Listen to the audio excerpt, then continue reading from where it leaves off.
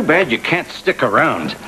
I gather Gwen Winthrop has some questions about you. Well, I don't know about what, but I can't stay, okay? I gotta run, Doctor. Well, then I'll just do my best to tell the woman whatever she wants to know on my own.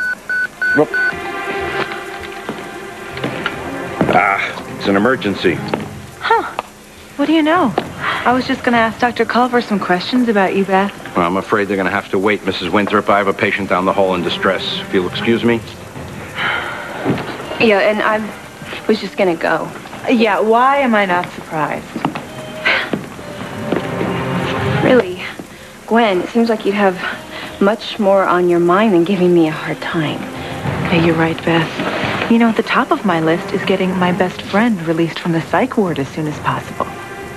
Yeah, I don't think they're gonna discharge Sheridan. She's obviously got a very loose grasp on reality, so...